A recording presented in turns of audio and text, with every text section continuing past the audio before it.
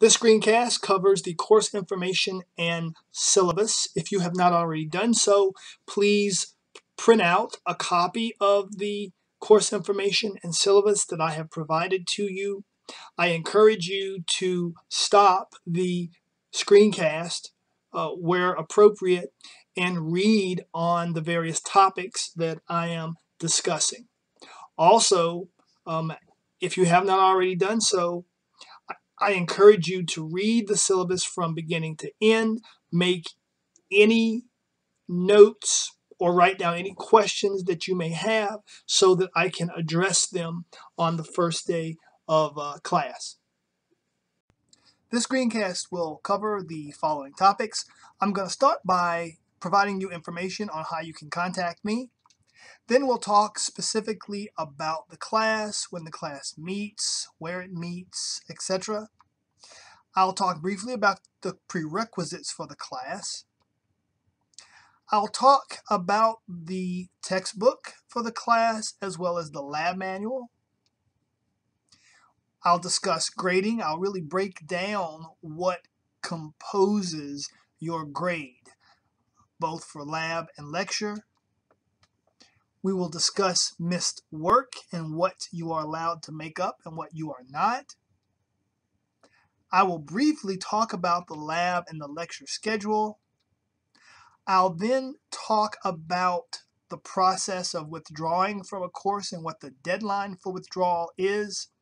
And lastly, I will discuss the Anatomy and Physiology Place open access website. The information contained on your course information and syllabus is very important. It is basically your owner's manual and handbook for the class. It is an agreement between me, your instructor, and you, the student.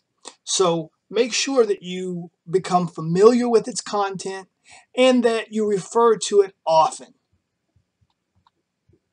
If you were to lose your hard copy of the course information and syllabus, there is an electronic copy available on Blackboard. Let's take a moment to talk about the best way to reach me. My office is on the second floor in the B section of the building, B2200. However, if you just randomly drop by, I may or may not be there. I don't spend an awful lot of time in my office, so it's unlikely that you'll actually catch me there unless you have an appointment or something of that nature. If you need to reach me urgently, the best way to do that is to call my office number at 246-6843. Now, I said I'm not often in my office, but you can always leave a voicemail message. And if you leave a voicemail message, it goes to my email, which I can access from my phone or anywhere as long as I have access to the internet, which is pretty much all the time. Now, when you leave a voicemail message, please speak clearly and slowly. I have students that run through their messages so quickly I can barely understand what they're saying, especially when they leave the digits of their phone numbers. So make sure you speak clearly and you speak slowly. My office hours are Monday, 12:30 to 1:30 in the Learning Lab. That's room C3438. And I'll talk about the Learning Lab on the first day of class. On Thursdays, I have office hours from 12:45 to 1:30 p.m. in room E3885. And that's the room that you have your regular weekly labs in. Now, let me take a moment to talk about office hours. First of all, office hours don't mean that they're actually held in my office. As you see, they're actually held in labs. Second, office hours are hours that are set aside where students can show up and talk with me unannounced. You don't have to make an appointment. You can just show up. I set aside this time for students, and I encourage you to please come and see me. Now, you are certainly welcome to make an appointment for my office hours, and in that way, if someone else shows up, as a walk-in at the same time you do, you have priority. Otherwise, it's first come, first service. Now, I'll tell you, traditionally, very few students come to see me during office hours. So it's not very likely that there's going to be a line if you come to office hours. So more than likely, you can just show up for office hours and you can see me immediately. But if you want to make an appointment, you're certainly able to do that. Also, let's say these office hours don't work for you because of your class schedule and your working schedule. That's not a problem. We can make an appointment to meet at some other time. So my office hours, you can drop in at any time. If they don't work for you, we can make appointments outside of office hours. The bottom line is, I am here for you. Please use me. Often students struggle in the class, but they never come to see me to get help. I am here for you. Please use me. So when and where does the class meet? Your first day of class will be Thursday, January 23rd. You will have 15 weeks of regular class, and then on the 16th week, you will have your final exam. The class meets only on Thursdays from 11:30 to 12:45 in room B3279. That's on the 3rd floor in the B section of the building. You are in one of two lab sections. If you are in section 009, which is number 62-453, then you will meet for lab before class from 9:30 to 11:20. If you are in section 10, number 62-454, you will meet after class from 1:30 to 3:20. All labs are held in room E3885. That is also on the 3rd floor, but in the E section of the building.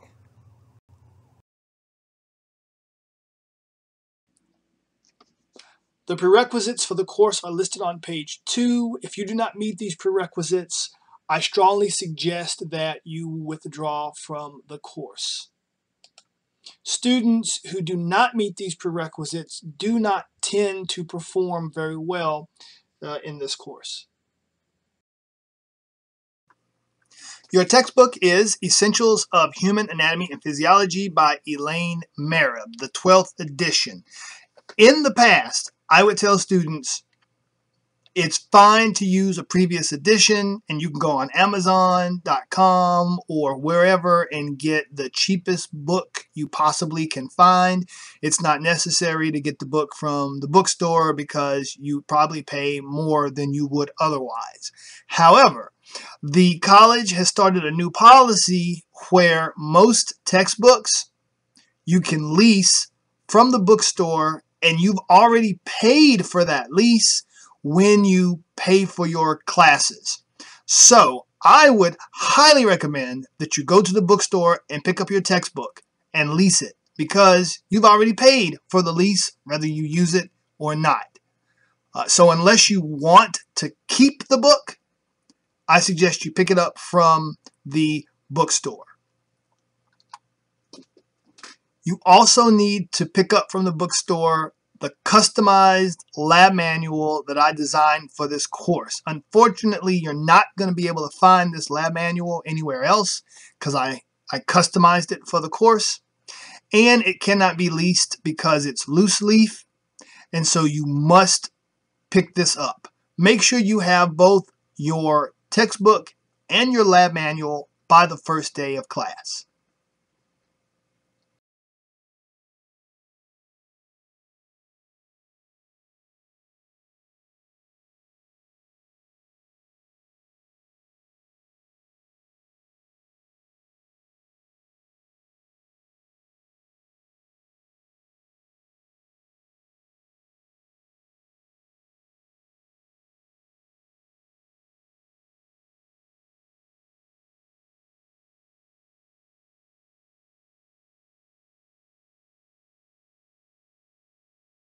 Now let's talk about how you will be evaluated. 60% of your overall grade, or 600 points out of 1,000, will come from the lecture component. Now let's break down the lecture component. You will be assigned online activities throughout the semester. They will account for 80 points, or 8% of your grade. You will be assigned quizzes throughout the semester. The quizzes will be taken online through Blackboard. Now, where will those quiz questions come from? Well, you'll be looking at online lectures throughout the semester. Every chapter, there'll be a series of online lectures that cover the material. At the end of each online lecture, I provide you with self-tests. These self-tests allow you to self-assess or test yourself on the material. At the end of the chapter, once we've discussed it in class, I select 12 questions from all of those self-tests, and they will make up your quiz. At the end of the semester, I will drop your 2 lowest quizzes so you can bomb a couple of quizzes and it won't even affect your grade. And then I take the average of the remaining quizzes, and they will be worth 60 points, or 6% of your grade. We will have 3 in-class exams, each worth 200 points. I will drop the lowest of those 3 in-class exams. There will also be a take-home exam. That take-home exam will be worth 60 points. It will be open book, it will be open note, and you'll have somewhere in the order of 5 to 6 weeks to complete it. And at the end of the semester, during final exam week, you will have a final exam. That final exam will be worth 200 points.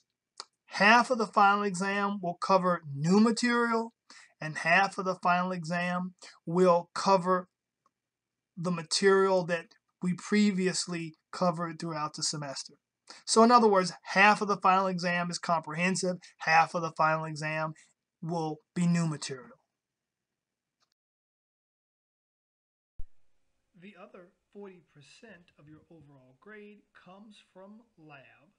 You will have 3 lab practicals or exams. Each will be worth 120 points. Your pre-labs, and there will be 13 of them, will collectively be worth 40 points. So that adds up to 400 points. You will also have quizzes weekly, but the quizzes are extra credit. The quizzes collectively can give you 20 points. So you have the ability to accumulate a total of 420 points out of 400 points. Again, 20 points being extra credit from your quizzes. You'll find the grading scale on pages 3 and 4. It is self-explanatory, so I will not go into greater depth. So to summarize, your grade will be determined by a combination of points from lecture and lab. 600 points, or 60%, will come from lecture. You will have 3 in-class exams. I will drop your lowest exam. Each of the remaining 2 exams will contribute 100 points. You will have various online assignments that will contribute an additional 80 points. We will have quizzes weekly, which will contribute another 60 points. You will have a take-home exam, which will contribute 60 points. And then you will have a final exam, which will contribute 200 points, for a total of 600 points for your lecture evaluation. Your lab will be responsible for the remaining 400 points, or 40%.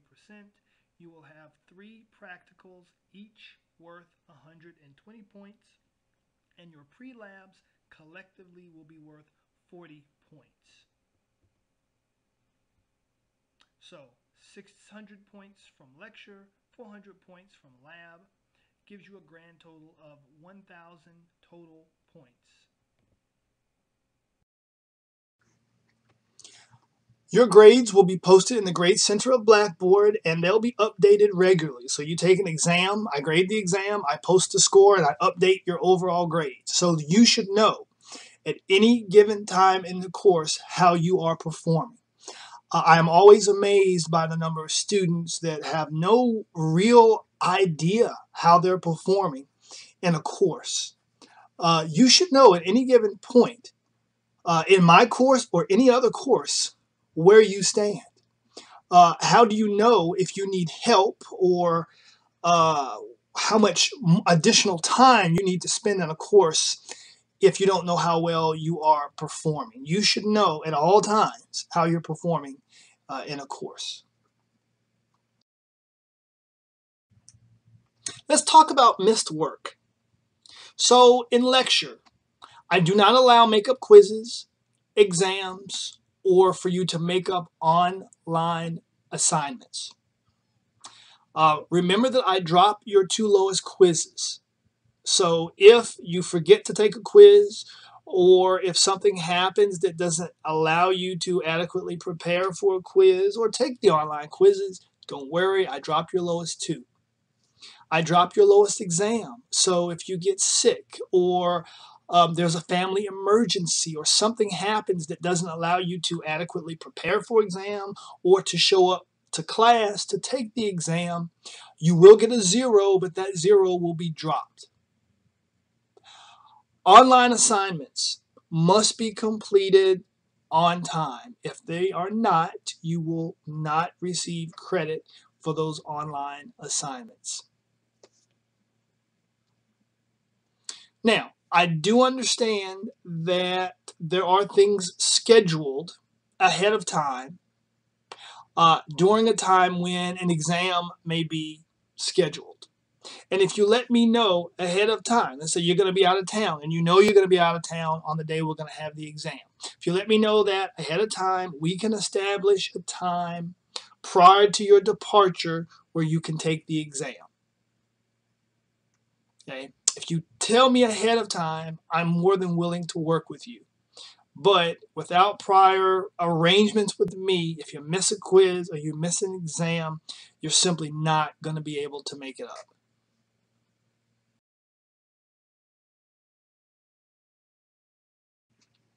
You will have a take-home exam. That take-home exam, if it's late, there's an automatic 20 to 25% reduction. And if it's more than a week late, there's going to be a 30% reduction. Let's talk about missing lab quizzes and practicals. So your quizzes are going to be given at the beginning of lab. If you're not there in lab at the beginning to take the quiz, you get a 0. And you can't make it up. The lab quizzes are extra credit, so I don't feel the need to give makeups. If you're there, you have a chance at extra credit. If you're not, you don't. With lab practicals, again, as with lecture exams, if you know you have a schedule conflict and you can't make a practical during your normal day and time, talk with me. We can arrange for an alternate day and time. There are 2 other instructors that are teaching anatomy and physiology on Tuesdays, Wednesdays, and Thursdays. Together, they have 7 other labs, and they'll be giving the same practicals. So, if, again, you let me know ahead of time, I'll work with you to try to arrange an alternate day and time for you to take the practical. However, if you just fail to show up for a practical for whatever reason, I will allow you to make up that practical since I don't drop your lowest practical. However, there is going to be a 10% reduction in your score, and I reserve the right to give that makeup practical during final exams. And I say this because it's really quite difficult to set up a lab practical. Well, it's not difficult, but it's very time consuming. And I may not be able to do that during the regular semester. So we may have to do that during final exam week. Bottom line is, if at all possible, don't miss a lab practical. The last day you may withdraw from the course is May 2nd. After this date, a withdrawal is not possible and you will receive a grade for the course.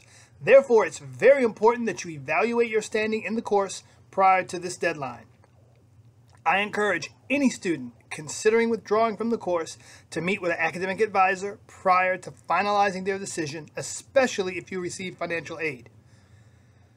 If you have difficulty with the course, please contact me as soon as possible. I want to emphasize, as your instructor, that I do not have the power to withdraw you from the course. You must do this yourself, and you must do it before the deadline of May 2nd. I want to encourage you to read through the responsibilities and policies listed on pages 4 through 6. While I am not going to discuss them in the screencast, you will be held responsible for being familiar with them and adhering to these policies. You will find a list of course resources toward the end of the course information and syllabus. They are self-explanatory, and I'm not going to elaborate on them here, with the exception of the Anatomy and Physiology Place Open Access website. I do want to spend a couple of minutes to tell you a little bit about that site. The Anatomy and Physiology Place Open Access website is a resource that is provided by the publisher of your book. You do not need an access code or a password to access it, so regardless of whether you got a used book or a new book, you will be able to take advantage of this resource. I've provided the URL here on the slide and also in your course information and syllabus. It's not the nicest and certainly not the shortest URL in the world. I've also have various links to this website from Blackboard. I want to encourage you to take advantage of this resource. There are practice quizzes, review exercises, and various learning activities to help you practice and learn the content of your textbook and this course. In the final pages of your course information and syllabus, I have provided you with a schedule of our face-to-face meetings. For each week, I have provided you with the date that we meet, the topics which will be covered in lecture, and the topics that will be covered in lab in italics. I have also indicated the dates of all of your exams and your lab practicals. Lastly, I have provided the days and times that General Anatomy and Physiology labs are held by other instructors.